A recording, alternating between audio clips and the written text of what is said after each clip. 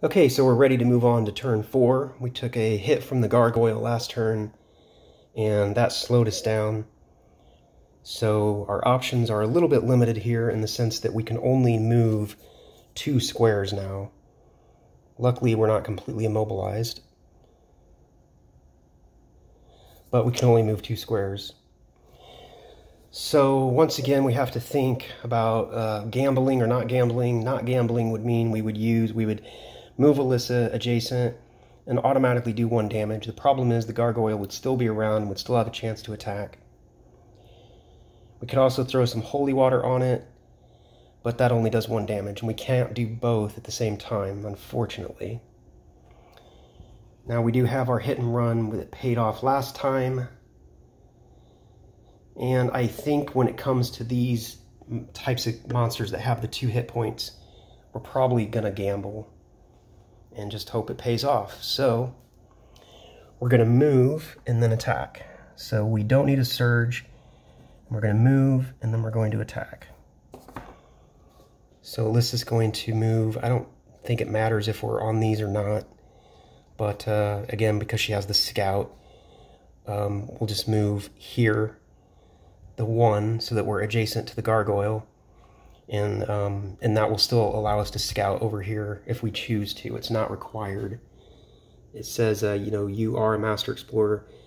You can explore. It doesn't say you have to. You can. And there may be reasons why you wouldn't want to. All right, so we're going to roll dice. Hopefully we roll good and high. We need at least a 10. That's not a 10. That's a 7, so we missed. The gamble did not pay off, and unlike the monsters and traps in this game, when we miss, we just miss. So we don't get a treasure card, nor do we get the option of taking that +1 healing. Now we have to choose, are we going to explore or not?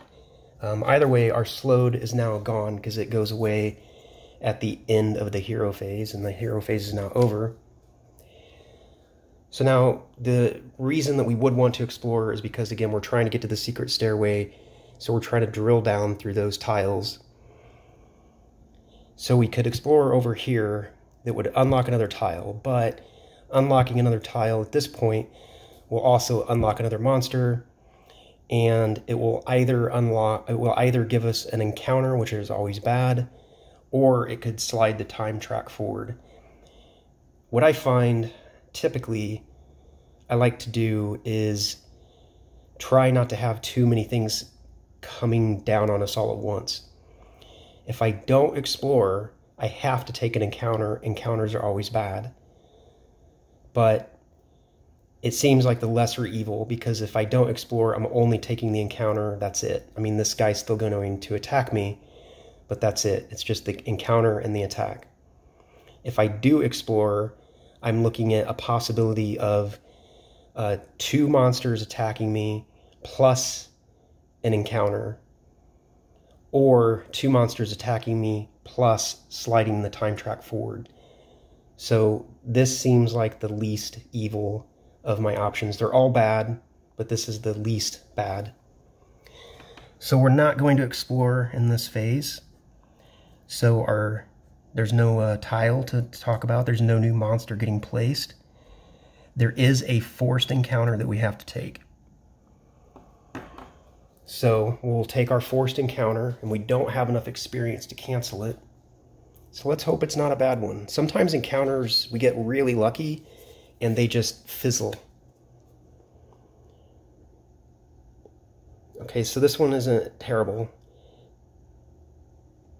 It's called Overrun. Monsters charge from all directions. Each hero takes damage equal to the number of monsters he or she controls. In our case, we only control 1 monster, so we only take 1 damage, so it's not terrible.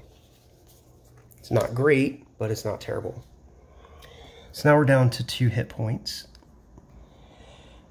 So there's no villain in the game at the moment, and the gargoyle is going to come back around for another attack. And if it hits us, we're dead. and we'll have to revive ourselves in the next turn. So if the gargoyle is within one tile, and it is, it moves to the closest hero's tile and attacks with the Whirlwind of Claws. So we're going to roll for the gargoyle, and hopefully we roll low.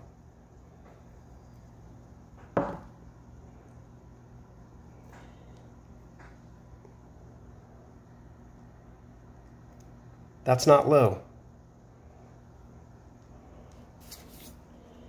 Luckily, there's no such thing as a critical hit when it comes to these monsters, but it doesn't matter because we're dead.